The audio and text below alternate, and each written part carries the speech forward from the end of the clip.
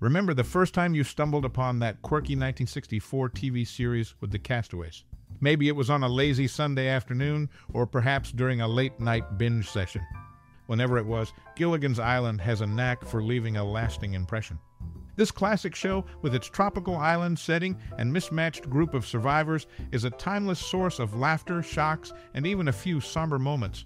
The escapades of the skipper, the professor, Ginger, Mary Ann, and of course Gilligan himself are filled with unexpected twists that keep you hooked episode after episode. Do you recall your initial encounter with these castaways and their misadventures? Or maybe there's a cherished memory attached to the show, a moment that brings a smile to your face. Share it with us. We'd love to hear your stories. As you continue watching, be prepared for funny anecdotes, surprising facts, and perhaps a few moments that tug at your heartstrings. The island life may seem carefree, but Gilligan and his companions have more in store for you than meets the eye. Now it's over to you. What's your most cherished memory or personal experience related to this iconic TV series? Share your stories and thoughts in the comments below. We can't wait to hear from you. Keep watching for more fun, shocks, and nostalgia. Gilligan's Island is often seen as one of the campiest TV shows, embodying a stereotypical portrayal of diverse societal archetypes. The cast includes characters representing various facets of our community, such as the working individuals, the intellectual, and the affluent. While some criticize the show's premise and plots, others fondly remember it as a form of low comedy, providing a lighthearted escape. The series, although often deemed silly, serves a purpose in offering a dose of humor that resonates with certain audiences. Some appreciate the charm in the absurdity, finding amusement in unconventional elements like the professor's ability to create devices from limited resources, but struggling to build a simple boat. Additionally, the show's appeal lies in the constant influx of eccentric guest characters, ranging from cosmonauts to rock groups, contributing to its unique charm. While it may not be hailed as a classic on par with shows like Seinfeld or Frasier, Gilligan's Island occupies its own distinctive place in television history.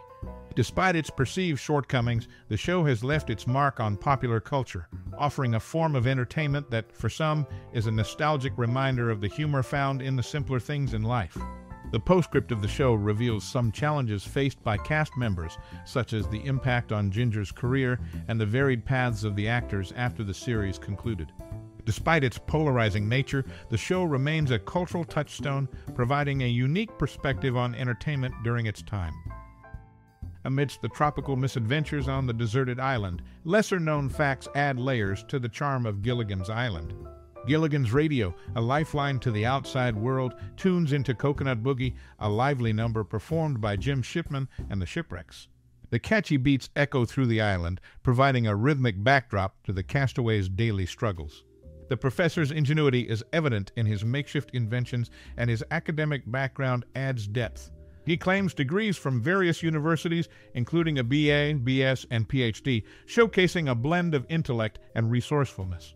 His education becomes a subtle nod to the diversity within the group, highlighting that even on a deserted island, knowledge and expertise remain valuable. Interestingly, the role of Gilligan almost took a different turn. Jerry Van, for reasons unknown, declined the opportunity to portray the lead character. This decision reshaped the dynamics of the show, leaving us to wonder how the series might have unfolded with a different actor in the lead role. As we navigate through the quirks of the show, these details paint a nuanced picture of its appeal. The infectious tunes, the professor's academic prowess, and the alternate casting decision all contribute to the depth of this classic series. It's a testament to the show's ability to surprise and engage, keeping audiences hooked beyond the surface-level comedy. And so, the castaways' journey on the island continues, fueled by coconut beats, academic credentials, and the quirks of casting decisions. What other hidden gems lie within this timeless TV series? Tune in, and you might just discover more surprises beneath the palm trees. During the development of Gilligan's Island, the creators thought about bringing in a new character, a pet dinosaur. However, because it would cost a lot to create the special effects, they decided not to go through with it. Interestingly, this dinosaur idea ended up in the animated spin-off Gilligan's Planet. In one episode of the third season, Gilligan wore a wizard robe in the Lovey's Secret Admirer episode. Surprisingly, the same robe appeared later in a Star Trek episode called Catspaw, worn by a character named Korob. It's unclear if the robe was shared between studios or if it was copied because they liked it, but it created a curious connection between the two shows. Tina Louise, who played Ginger, had a specific rule in her contract. She wanted to be the last one credited, which affected the opening sequence.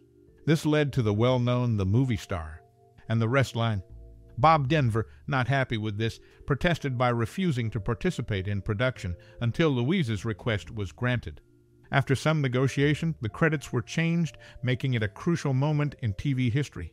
These behind-the-scenes details add more layers to the story of Gilligan's Island, showing the challenges and decisions made by the people involved.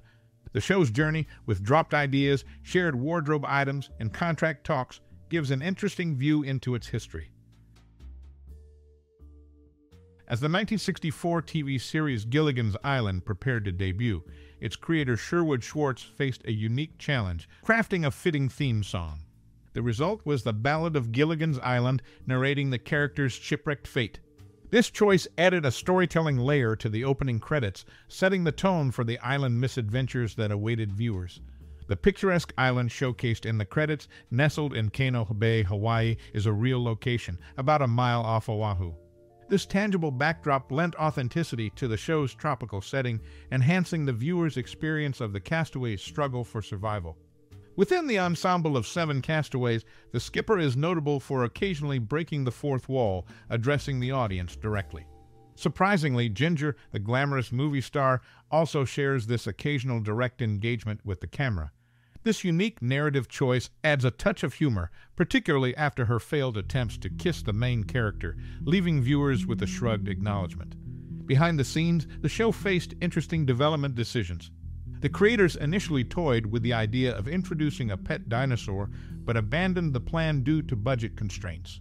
The notion, however, found its way into the animated spin-off Gilligan's Planet.